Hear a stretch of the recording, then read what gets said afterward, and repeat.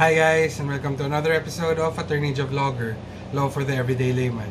Today we continue with our topic on corporations, and we'll be talking about the powers of corporations. So if you like my videos and you want to see more, please hit the subscribe button. Also, please remember that this is only for educational purposes and is not a substitute for proper legal advice or for studying and understanding the law. A like on this video or any of my other videos would also be greatly appreciated. Okay? So today we'll talk about the powers of corporations, no? Remember that a corporation is an artificial being, and as such, it cannot perform physical acts, no? A corporation can only act through its board of directors, or through its duly authorized agents or officers. And we have discussed this already in the previous episodes, no? So when we talk about the powers of corporations, this refers to the right or capacity of a corporation to perform all acts in furtherance of its primary purpose or secondary purpose or purposes, except those acts which are forbidden by law or by the articles of incorporation. Under the doctrine of limited capacity, under the definition of a corporation under Section 2, no? A corporation only has powers expressly authorized by law or incident to its existence. So a corporation has express powers as stated in Section 2, no? Those that are necessary or incidental to the exercise of the powers conferred as stated in Section 2 and Section 44. And those which are essential or necessary to the exercise of the express or incidental powers or to carry out its purpose or purposes as stated in Section 35K. Okay?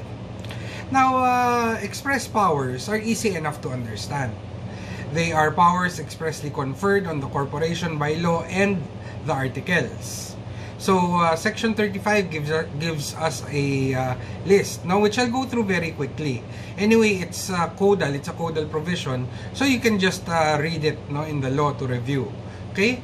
So, the powers include to sue and be sued in its corporate name, to have perpetual existence unless the certificate of incorporation provides otherwise, to adopt and use a corporate seal, to amend its articles in accordance with the law, to adopt bylaws which are not contrary to law, morals, or public policy, and to amend or repeal those bylaws in accordance with law. In case of stock corporations, to issue or sell stocks to subscribers and to sell treasury stocks in accordance with the law. And in case of a non-stock corporation, to admit members to the corporation, no? Another power would be to purchase, receive, take or grant, hold, convey, sell, lease, pledge, mortgage, and otherwise deal with such real and personal property, including securities and bonds of other corporations, as the transaction of lawful business of the corporation may reasonably and necessarily require, subject of course to the limitations prescribed by law and the Constitution. Okay? Another power would be to enter into a partnership. Take note, ha? The corporation can now enter into a partnership, a joint venture, merger, consolidation, or any other commercial agreement with natural and juridical persons. Take note that this is a new provision, no? Well, a modification to the old provision, no? And corporations can now enter into partnerships or any other commercial agreement with natural or juridical persons. Okay? Another power would be to make reasonable donations, including those for public welfare or for hospital, charitable, cultural, scientific, civic, or similar purposes, provided that no foreign corporation shall give donations in aid of any political party or candidate or for purposes of partisan political activity.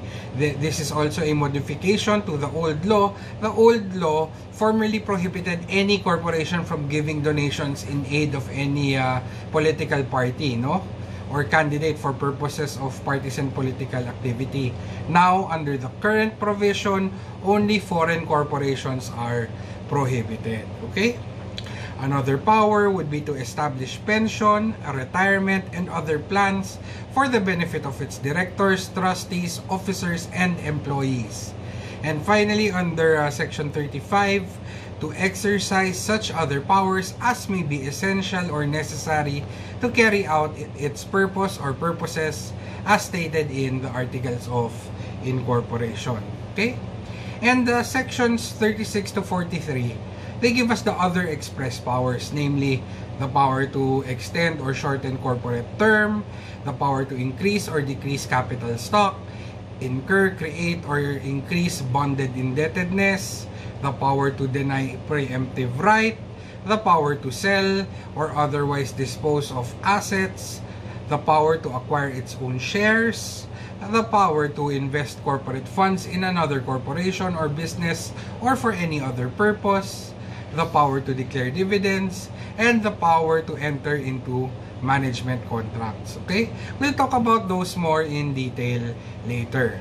First, let's talk about incidental powers, or those powers which a corporation can exercise by the mere fact of its being a corporation, or those which are necessary to corporate existence. In other words, they are inherent in the corporation as a legal entity, and they exist independently of the express powers. Some examples are the power of succession, the right to have a corporate name, to make bylaws, to sue and be sued, to acquire and hold properties for the purposes authorized in the articles, and the right to enter into contracts. Okay?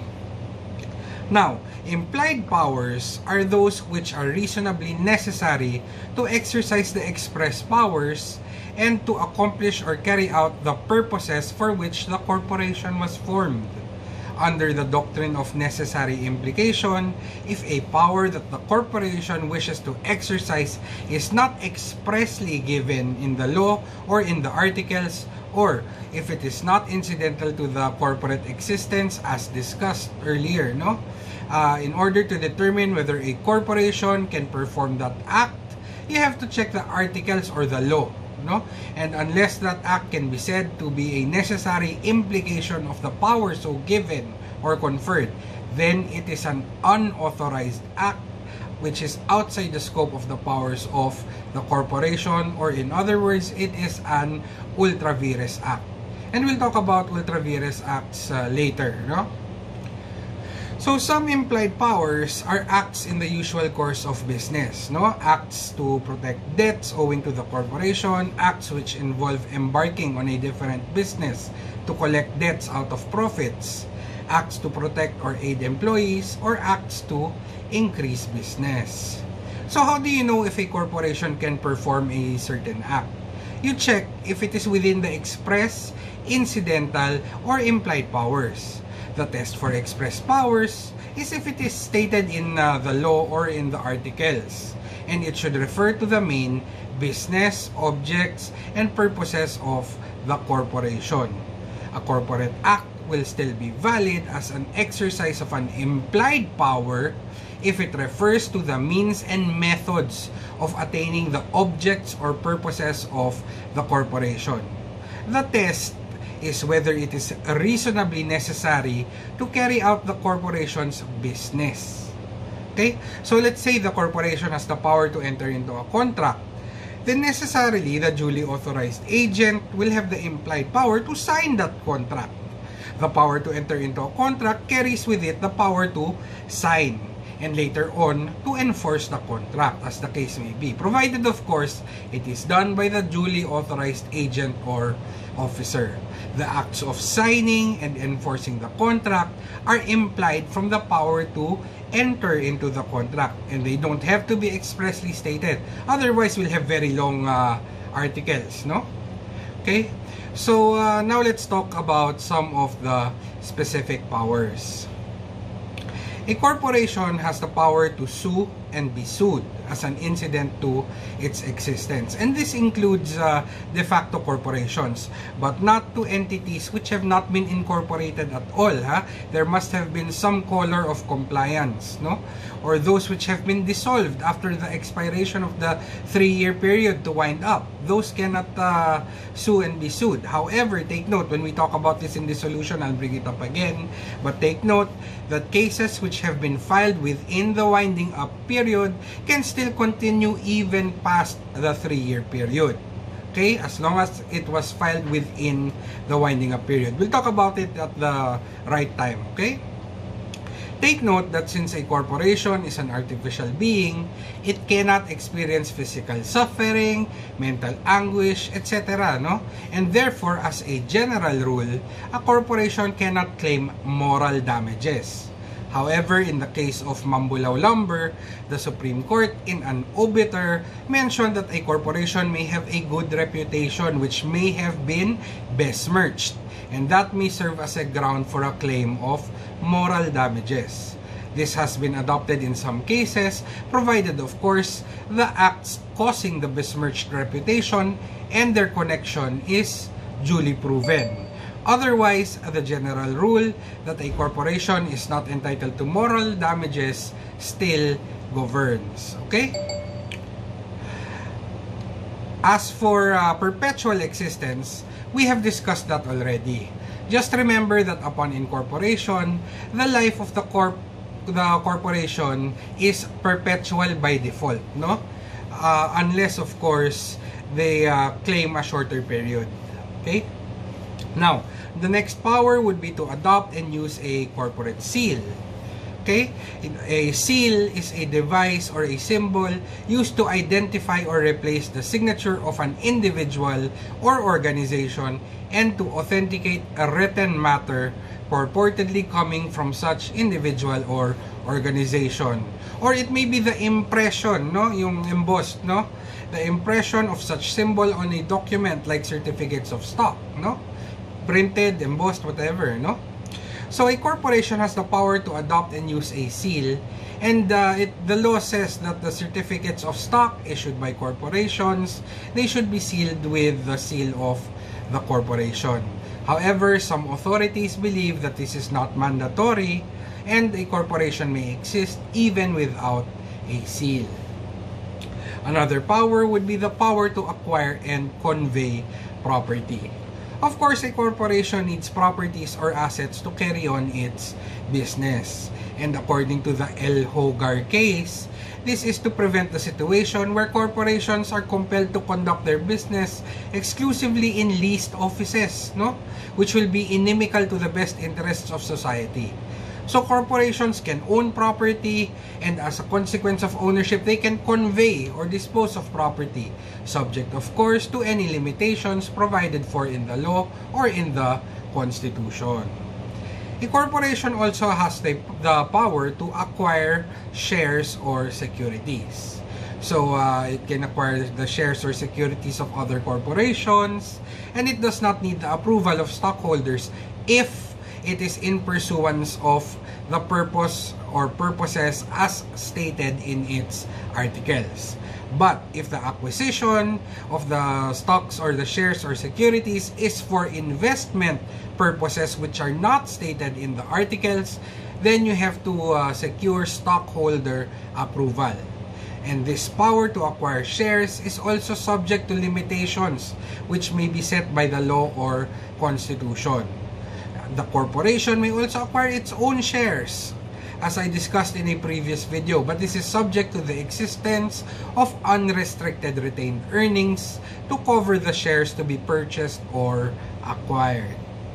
Another power that we will discuss is the power to enter into partnerships, joint ventures, mergers, consolidations, or other commercial agreements with natural or juridical persons. As I mentioned, this is a new provision allowing corporations to be members of partnerships. Okay, take note of that, ha?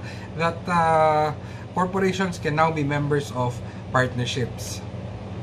Corporations also have the power to donate to charities, and this is a recognition of the public responsibility of corporations, with the view that they are also social institutions that should aid in the betterment of social and economic conditions in the community. Okay? However, take note of the limitations, that the amount must be reasonable, and that foreign corporations cannot donate in aid of any political party or candidate or for purposes of partisan political activity. Again, this modified the old law that both domestic and foreign corporations could not donate for partisan political activity. Now, it's only foreign corporations that are prohibited. Okay? The next power would be the power to establish pension, retirement, or other funds. And this promotes the purpose or purposes for which the corporation was formed, because it aids in the comfort, health, and well-being of its employees. Okay? Now let's go on to the articles which talk about the express powers of the corporations. Let's first talk about the power to extend or shorten corporate term.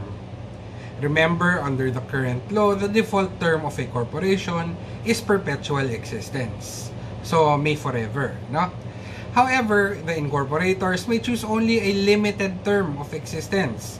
5, 10, 15 years, 50 years, whatever, no? Now, after incorporation, the components of the corporation may see that the business is flourishing, no? And they may want to extend the term of existence to keep doing business. Or on the other hand, they may feel like they have done enough and they want to shorten the term. And this is how to do that, no? First, the board must have a meeting where majority vote to extend or shorten the term by amending the articles. No, there has to be a meeting and the majority vote of the board. Okay? Then, a written notice of the meeting must be sent personally, or if allowed under the bylaws or the SEC rules, electronically. Okay, that notice must be sent to the stockholders that there will be a meeting. And in that meeting, the vote of the board must be ratified by an affirmative vote of 2/3 of the stockholders owning the outstanding capital stock, or 2/3 of the members. Then a copy of the amended articles must be sent to the SEC, Securities and Exchange Commission, no, for approval. Remember that in Section 15, amendments should underline the changes made with a copy duly certified under oath by the corporate secretary and majority of the directors or trustees, with a statement, no, that the amendments have been duly approved by the required vote of the stockholders or members, and then it will be submitted to the SEC. Further, the amendments will take effect upon their approval by the SEC or from the date of filing with the SEC if it is not acted upon by the SEC within 6 months from the date of filing for a cause not attributable to the corporation. Okay? And all these are found in Section 36. No? And the same section grants an appraisal right to a dissenting stockholder. No? We'll talk about that more on the video on stockholders, no? But the dissenting right, no? The appraisal right rather, no, is the right of a dissenting stockholder in the cases provided by law to demand payment of the fair value of his shares in case of an extension or shortening of the corporate term. Okay, we'll talk about that more in a different episode. Another power that I'd like to talk about would be the power to increase or decrease capital stock. To review, capital stock is different from capital, because capital includes properties and assets of the corporation that are used for its business or operation and may dissipate no? Capital stock, on the other hand, is the amount fixed in the articles to be subscribed and paid in by the stockholders and upon which the corporation is to conduct its operation. So why would a corporation want to increase capital stock? Okay, because it might want to generate more working capital, to have more shares with which to pay for acquisition of more assets, to have extra shares to meet the requirement for deduction of stock dividends. No, various reasons. And these are some ways to increase or decrease the capital stock in case the corporation so wishes, no? It can increase or decrease the number of shares and retain the par value. It can increase or decrease the par value of existing shares without increasing or decreasing the number of shares. Or, it can increase or decrease both the number of shares and the par value. And it can also increase by way of stock dividends as long as there are sufficient retained earnings to cover the increase. And De Leon gives us a concrete example. So let's say the capital stock of Corporation X is 1 million divided into 100,000 shares with par value of 10 pesos per share. Okay? The number of shares may be increased to 150,000 or decreased to 50,000, but retaining the par value of 10 pesos per share. So that's the first way. Okay? Or the par value per share may be increased to 15 pesos or it may be decreased to 5 pesos without increasing or decreasing the number of shares. Or the number of shares is increased to 150,000 while increasing its par value to 15 pesos or decreasing the shares to 75,000 and decreasing the par value to 5 pesos. Okay, so those are some examples. And there are also other ways to decrease capital stock, no?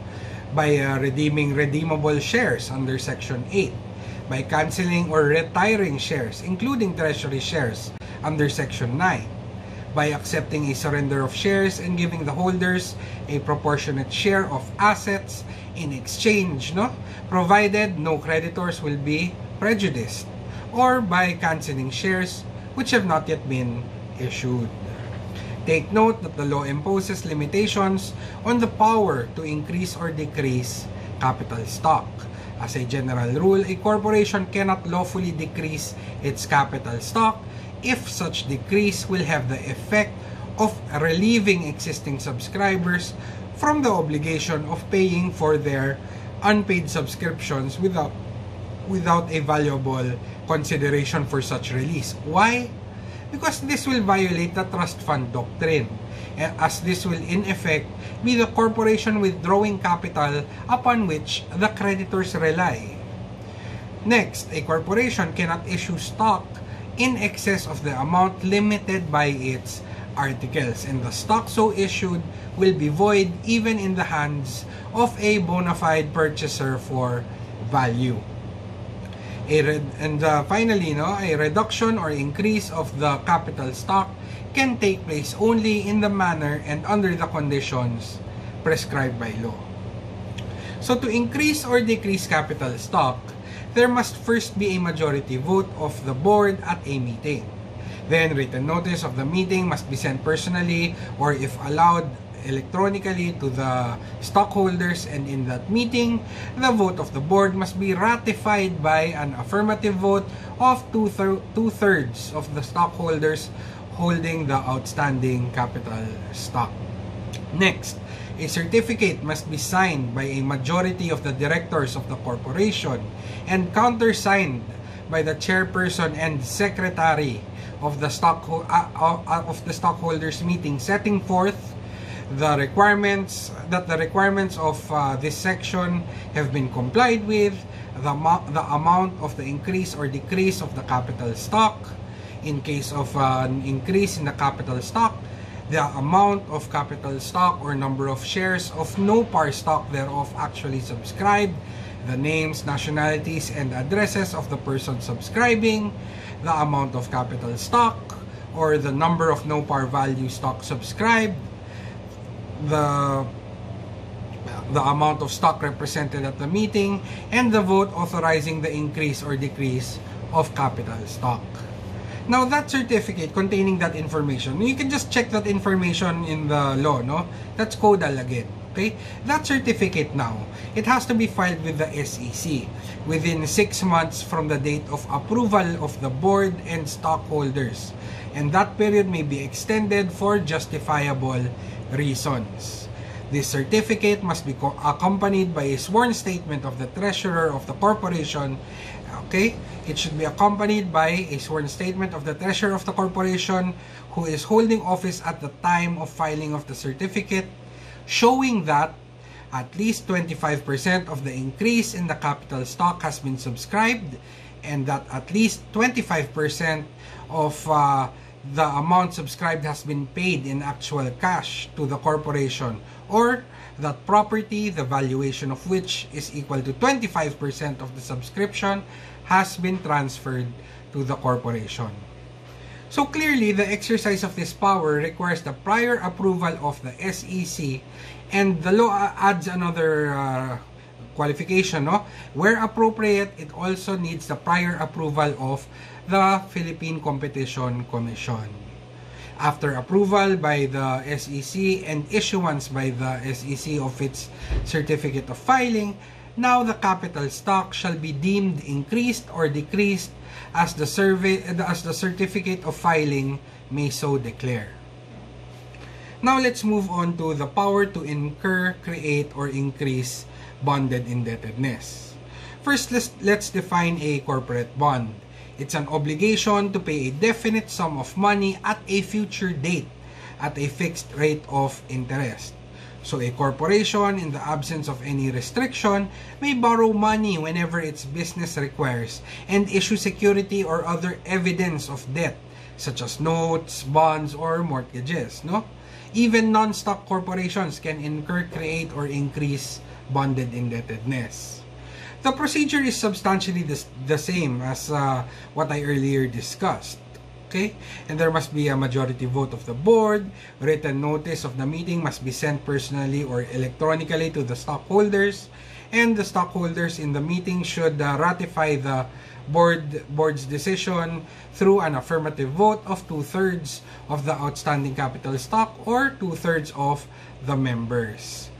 Also, the certificate must be signed by a majority of the directors of the corporation and countersigned by the chairperson and secretary of the stockholders meeting, setting forth that the requirements of this section have been complied with, any bonded indebtedness to be incurred, created, or increased, the amount of stock represented at the meeting, and the vote authorizing the incurring, creating, or increasing of bonded indebtedness. Prior approval of the SEC and where appropriate, the PCC is required. So the certificate must be filed with the SEC within 6 months from the date of approval of the board and stockholders, which period again may be extended for justifiable reasons. Take note that the bonds issued by a corporation shall be registered with the SEC, which shall have the authority to determine the sufficiency of the terms thereof. Okay? Finally, let's talk about one last power, and I'll continue with the rest in part 2 of this discussion. Okay? Let's just talk about the power to deny preemptive right. What is a preemptive right, or the right of preemption? It is the preferential right of stockholders to subscribe to all issues or disposition of shares of any class in proportion to their present shareholdings. Whenever the capital stock of a corporation is increased and new shares of stock are issued, the new issue must be offered first to the stockholders who are such at the time the increase was made in proportion, okay, to their existing shareholdings. The purpose is to enable the stockholder to retain his proportionate control in the corporation and to retain his equity in the surplus. So this refers to rights like voting control, dividend payments, net assets, etc. Okay? If the preemptive right is not observed, then the stockholder with such right may lose control when the stocks are offered to other stockholders without preemptive rights, who may buy more stock, no, and thus have more control over the corporation over the stockholder with the preemptive right. Okay? But take note that the stockholder may waive his preemptive right. He may waive it if he does not want to use it. Okay? This preemptive right extends not only to issues of shares arising from any increase of capital stock, but may also be available with respect to issues or disposition of unissued shares belonging to the original stock of the corporation. So it extends to the unsubscribed portion and even to treasury shares. This right may be denied by the corporation only by the articles of incorporation or by an amendment. Okay, that's the only time when the corporation can deny the preemptive right. So if a stockholder is denied the use of the preemptive right, he may file a case to compel the corporation to allow him to use the right.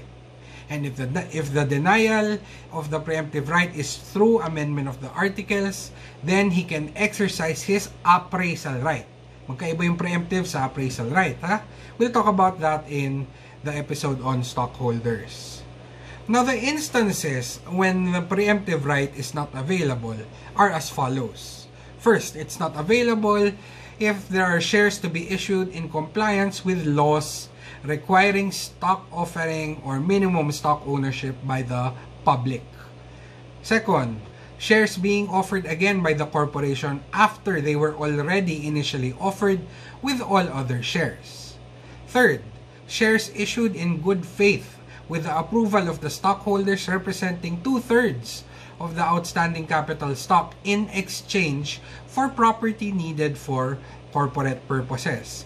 Fourth, shares issued with the approval of the stockholders representing 2/3 of the outstanding capital stock in payment of previously contracted debts. Fifth, in case the right is denied in the Articles of Incorporation or an amendment thereof. Sixth, waiver of the right by the stockholder. Seventh, in case of non-stock corporations. Eighth, where the assignors have previously exercised the right otherwise, and they will be exercising it twice, no? You can only exercise the preemptive right once, no? So those are the instances when the preemptive right is not available, okay? So that's it for part 1 of the discussion on the powers of a corporation, and I'll be creating the part 2 very soon, okay? So I hope you may have picked up a thing or two, and I hope to see you soon, guys, okay? Bye!